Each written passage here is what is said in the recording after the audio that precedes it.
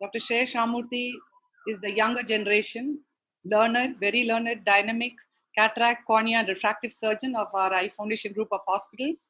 And he again is going to share with you all some wonderful, great pearls of wisdom. So, on to you, Dr. Shreyas. The outset, I'd like to thank AOS and ARC for the opportunity. And I have my video on, please. So this is a patient who had a 70-year-old lady who had a large therapeutic graft for fungal keratitis, non-responsive to medical treatment. And over a period of time, this therapeutic graft failed. So it's somewhat similar to what Dr. Susan had showed, but it's a slightly different technique where instead of using some lateral illumination at the limbus, I'm using a chandelier illumination. And I also use a little bit of glycerol to deturgescence, to cause some deturgescence of the stroma because it's a chronically failed graft. So there'll be a lot of stromal edema. And even though it's almost a grade 3 cataract, the visibility with the regular light is very, very poor. Now, this is the advantage of using a complete chandelier illumination where you switch off the operating microscope, where even through a very hazy cornea, as well as through a dense cataract, and the epithelium can also be removed in aiding the visibility. You can see that the entire visibility with the retroillumination, the chandelier illumination is beautiful. You can actually go ahead, do a very nice rexus, go ahead and do a very neat direct chop. Mind you, these are patients, it's a slightly older patient, so the cataract is also a little bit on the denser side, and you need to chop the cataract, and your visibility needs to be good. And with the chandelier illumination, although it looks like a negative image, but you get excellent illumination, you will be able to even visualize the edges of the rexus, do your chopping very well controlled inside the bag, and then do absolutely safe phacoemulsification. It's extremely important in these cases because you are going to combine it with an endothelial keratoplasty, and therefore having an intraocular lens in the bag is of extreme use. Because during your subsequent air bubble management, if your IOL is not stable, the bubble might go behind the lens, it might push the lens forward and make it a lot more difficult. Because this is a very hasty cornea done a few years back, I was not willing to venture doing a DMEC in this case, but I'm proceeding with a DSEC, where using a 500 micron, I've dissected out a thin lenticule and I push it in with a sheath glide. Another caveat to use is probably either to have the incision clearer or have the incision clear corneal. It's important that we don't go through the graftose junction so that there is no graftose junction dehiscence. And then subsequently, you just go ahead with your air management, fill in the globe with air. Again, in all these failed grafts, especially these large grafts, it's difficult to achieve a very tight tamponade. So ensure you're suturing all the ports, the main port, the side port, even remove the sclerotomy site, suture it completely, and then also make additional venting incisions to ensure that whatever little interface fluid is there is also removed. So essentially just wanted to highlight the use of retroillumination in doing cataracts in patients who have this kind of diffuse opacity rather than focal opacity. So in focal opacities, again, just the side illumination along the limbus is quite sufficient and you'll be able to get away with it. But in this kind of diffuse edema, the illumination at the limbus doesn't give you enough visibility, and putting in a chandelier illumination makes the entire procedure very, very simple and very straightforward. That was a wonderful video, Dr. Shreyas. I'm going to put both my questions together so that you can answer me. With this amount of compromise on the visibility of the surgery, why couldn't you have done an open sky technique in the first place for this patient? And then you've already explained why you've done a chandelier. You could get it further clear why you would do chandelier in these cases. And if you're not using any of these techniques, what are the other ways a regular surgeon could do to get about doing these cases with opacity and lack of visibility? Doing a triple procedure as a PK ECCIOL is also possible. It's not an unreasonable option. And probably if it was an opaque graft with corneal scarring, then I would have gone on to do this. But this was only an edematous graft, a chronically edematous graft. There was no scarring in the cornea. The patient went on to have a BCVA of 6.9. So in these cases, it's always better to attempt an endothelial keratoplasty. It definitely gives better results. Additionally, the factor of rejection, definitely in a PK, in a already previously failed graft, the risk of rejection is a lot more. It's a very large graft, already vascularized. So definitely PK, the risk of rejection will be a lot more. So doing an endothelial keratoplasty definitely helps. And chandelier illumination, like I highlighted, definitely in these cases, a very important thing is what Dr. Susan showed. One probably thing which she didn't highlight is she also has excellent assistants right through her surgery who beautifully hold the light in the correct positions when she's doing the surgery. With a chandelier, it's actually like having a third hand. You can just put it in the vitreous cavity and you're completely free, and you can just go ahead and do your cataract surgery as you would do in a normal phaco without ever having to worry about your assistant holding the light in the right position. So, shall we go on to Shreyas' second video? Any question, Dr. Rohit? No, I think we'll go on and complete, and then we'll come back. Okay. Thank you. So, your next video. Yeah, can I have my next video on, please? So the next video is actually to highlight just a very simple point, that is to take care of the ocular surface before we proceed with the cataract surgery. It is important that this is a patient with Stevens-Johnson syndrome. And in Stevens-Johnson syndrome, especially patients who've had Stevens-Johnson syndrome several years back, 20 or 30 years back, they may not really give you the history of having had an SJS episode back. And often you would find that the cornea has a little bit of punctate erosion, some vascularization, and without a careful examination, you might miss out the fact that this patient actually has very keratinized lid margin. And it is this keratinized lid margin which is going to make it extremely difficult for a patient who is subsequently going to undergo a cataract surgery. If you did not replace this with a lid margin mucosa, then the subsequent cataract surgery can actually cause breakdown of the surface, rubbing of this keratinized lid margin on the surface, causing corneal melts and even perforation, making it extremely difficult. This is what had actually happened in the other eye of this same patient, where she had undergone treatment elsewhere. And only later, after she had developed all those problems, when she came here, a diagnosis of SJS was actually made. She was just diagnosed as a vascularized corneal opacity and a dry eye. But since Stevens-Johnson syndrome was missed out, this was the problem she had developed. And now with the lid mucous membrane graft, you can see the surface has stabilized. There is still a residual corneal opacity which will remain in place. But then you can go ahead and deal with the cataract in a second sitting. Once this lid margin mucosa is completely healed, can you proceed with the video, please? Yeah. Once it is completely healed, you can, after about 4 to 6 weeks, you can proceed with the cataract surgery. Again, these are patients who will have extensive symbolifera, shallow fornices, so it's difficult to insert a speculum inside. So I use these traction sutures. Then go ahead with the cataract surgery as you would do in a patient with an opacity. This is again a patient where probably a lateral illumination helps better, where you can use a lead pipe, because this intermittent cataract and the chandelier illumination will not give you any light or red reflex.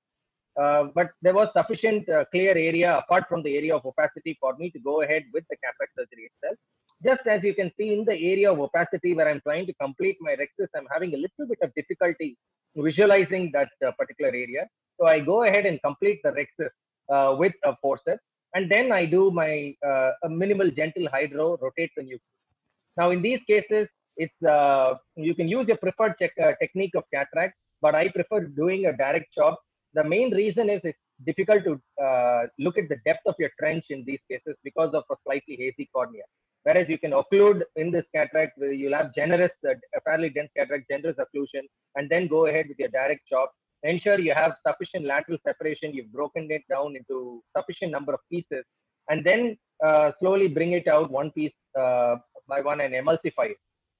And preferably while you're emulsifying it, try to tilt the probe a little superiorly away from the area of opacity. So you're actually seeing the nucleus rotating at the tip.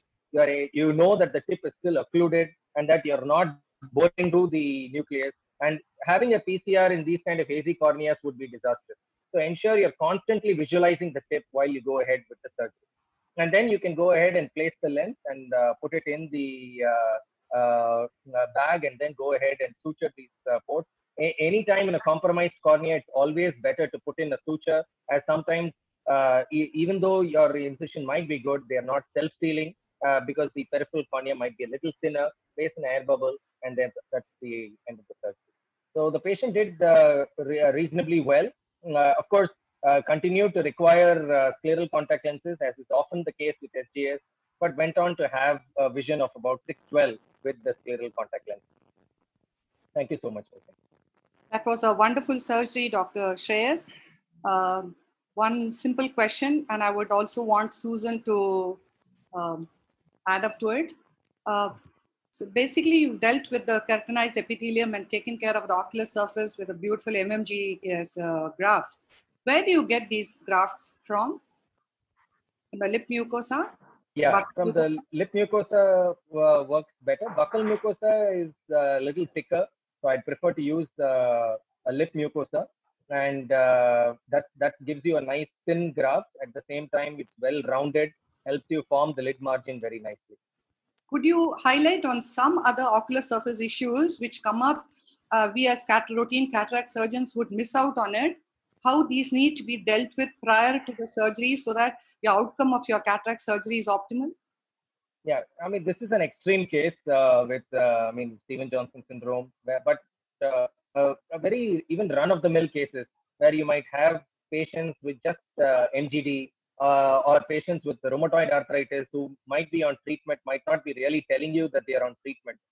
It's very, very important that we look at the cornea, look for subtle signs of punctate erosion, any alteration in the tear film, look at the meibomian gland, because stabilizing the ocular surface, stabilizing the surface inflammation is extremely important. Treating the cause is extremely important before going ahead with the cataract surgery, because it can have disastrous results. Even a very subtle finding which can be missed can actually, during the cataract surgery, they may have or the basic insult of the surgery itself will cause some focal epithelial breakdown.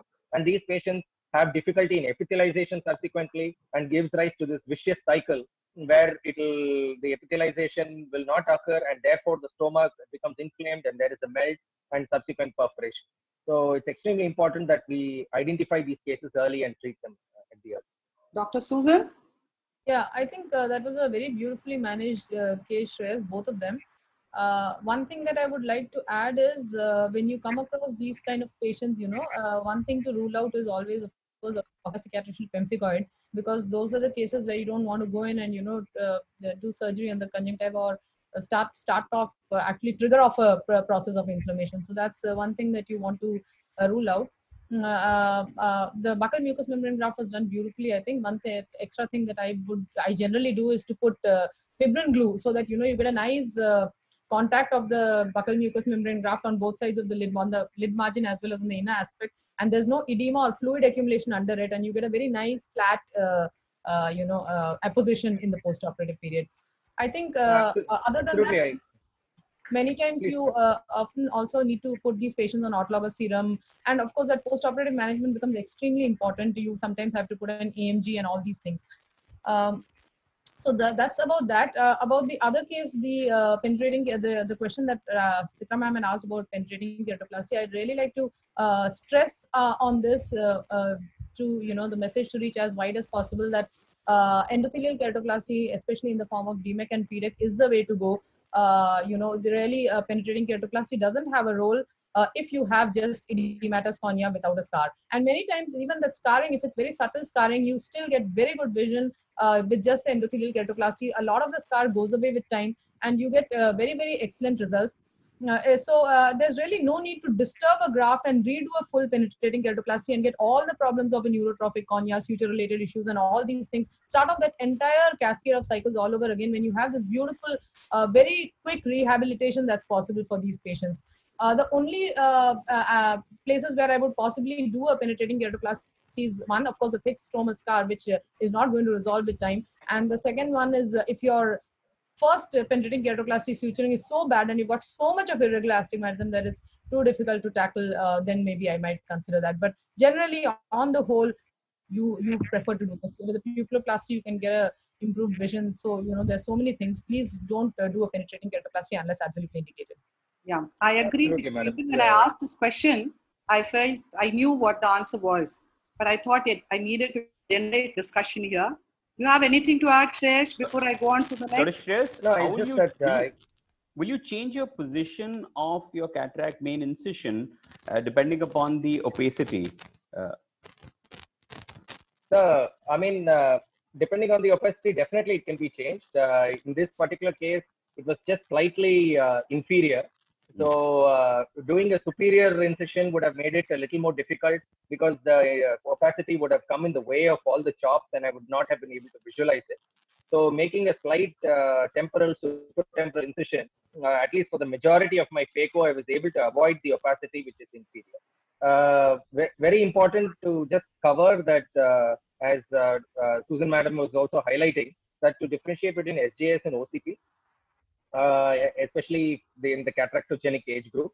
Of course, this patient had a typical history, drug reaction, exanthematous, drug reaction and everything was there. But it's the lids which are most useful in differentiating between an SJS and OCP. And this typical keratinized surface on this thing is very typical of SJS. And we have to really look for it. It's very, very easy to miss this keratinized lid margin. It's not necessary that they have to have these thick white keratin plaques, but even just the migration of the dermal epithelium over the tarsal surface of the conjunctiva, which causes repeated rubbing and that lid viper syndrome, and which causes subsequent breakdown of epithelium. So unless we really look for it, we might miss these subtle findings. Thank you, Shreyas.